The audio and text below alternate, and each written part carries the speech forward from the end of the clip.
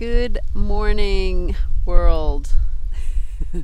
So I wanted to talk today about trusting your gut. I've had a lot of practice in the past few days, so I wanted to share that with you. Here I am in Anahola, and I had to jump out of my car. The sun is rising, and I just wanted to tell you a story about this morning. I woke up and the birds were singing, and this is my official day off, I decided, from everything I've been working on and thinking too much. And all of a sudden, I don't usually leave that early in the morning. It was 6 o'clock. I thought, I don't know why, but I have to leave. Maybe I'll go swimming first thing. And look what I found. I don't think I've ever been down this road. I'm going to go to Angeline's and find out about that place. I've never been there, and it's been highly recommended. I've heard about it years ago. It's a massage and hot spring soaking place, Lomi Lomi. I did have coffee, but look at that view. Let me get it just right. There you go. Under the palm trees. And then those palm trees over there. So I'm on this neighborhood road in Anahola, and very grateful to be here with that amazing view. So back to trusting your gut. You don't have to know what's coming after. So another thing that happened was I was going to take this place to rent, and it was perfect. It was really cute. But there was something telling me not to do it in my gut. My gut was saying no. So something is coming up for me that I don't even know about yet.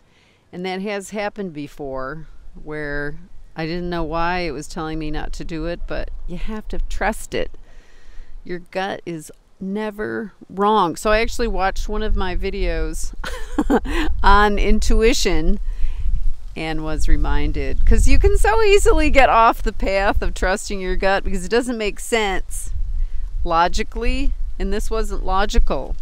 I mean, logically, yeah, you should do this, you should do that, but your gut tells you deep down. You just have to get quiet and listen to it. And I did. I took some deep breaths and did some quiet meditation with the candles lit, and I did hear the answer. And it doesn't matter what anybody thinks about it. It has to be right for you. It doesn't have to make sense for anyone. And things change in a heartbeat, people. Things are so quickly changing that you have to go with the right thing that feels right to you. And you won't go wrong that way. It will lead you where you're supposed to go. So I'm going to leave you with a reminder to always trust your gut. And if you don't know what to do, give yourself some quiet time to let it come to you. It's a very quiet voice. And you'll get a feeling maybe in your gut. That's what I get. My gut always tells me. If I listen, it will tell me.